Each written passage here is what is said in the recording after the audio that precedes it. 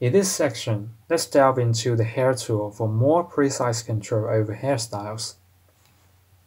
First, use Radius Curve, which allows us to use curve to control the thickness of hair and randomize it. To make it work correctly, there are a few steps to follow. First, change the renderer to CyclesHair that comes with 3D hairbrush. Then select Strip here. In the Particles tab, you'll notice two additional settings. Check the Use Radius Curve option.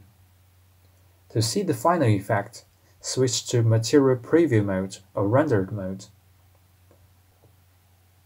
By default, the curve looks like this. When you adjust it, you'll notice the hair has changed accordingly. From its left to right, it represents the thickness of hair from root to tip. Adjust it as needed. And for finer details, you can add more points. Okay, let's move on to Use Diameter Random, which comes with 3 parameters. Random Seed is the seed of randomness. Start controls the intensity of randomness. At the value of 1, randomness is disabled. Threshold regulates the proportion of hair with random thickness. As you increase it from -1 to 1, all hair will transition from the finest shape to the original thickness at different speeds. This process gives us hair with random thickness. By the way, if your shape includes too many details, you may need to increase the steps in the Render tab to make them visible.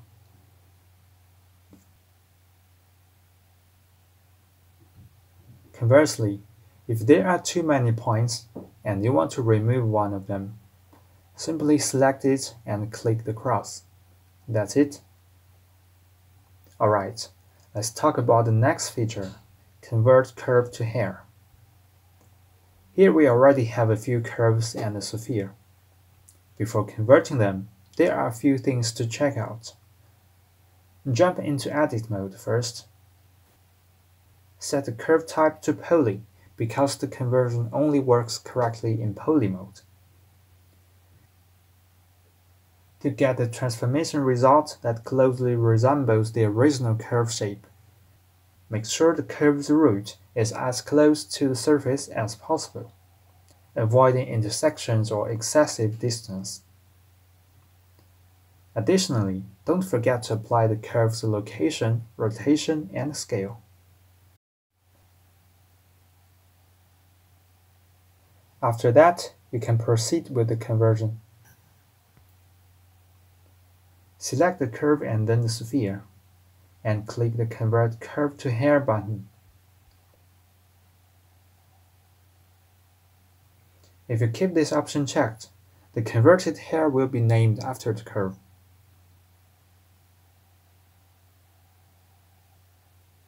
You might notice that hair doesn't perfectly match the curve due to low steps.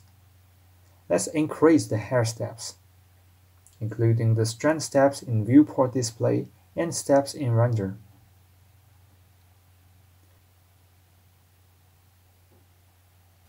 Next, let's discuss how to import the hair into other software. Here is a simple case.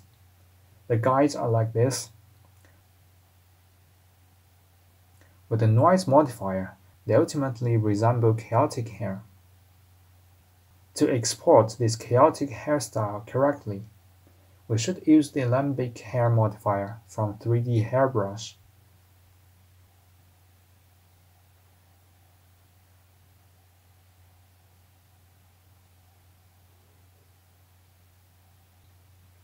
As you can see, the built-in export ABC would fail to export this hairstyle correctly. To export this chaotic hairstyle correctly, we should use the Alembic Hair modifier from 3D Hairbrush.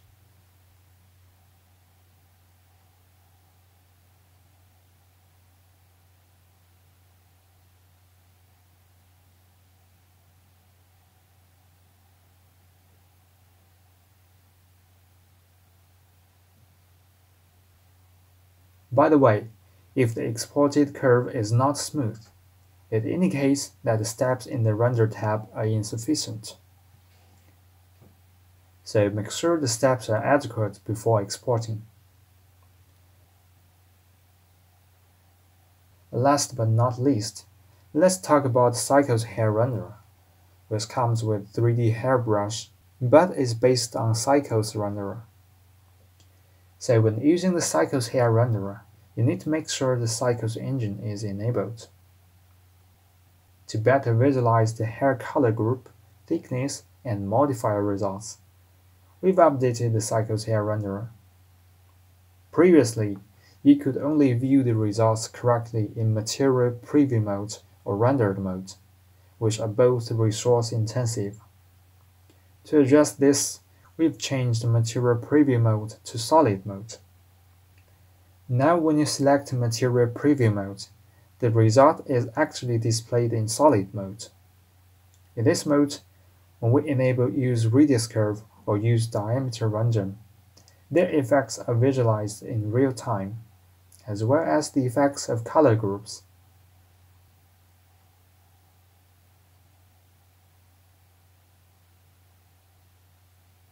Sometimes the Show Overlays feature may not work immediately, but these two buttons help resolve the issue.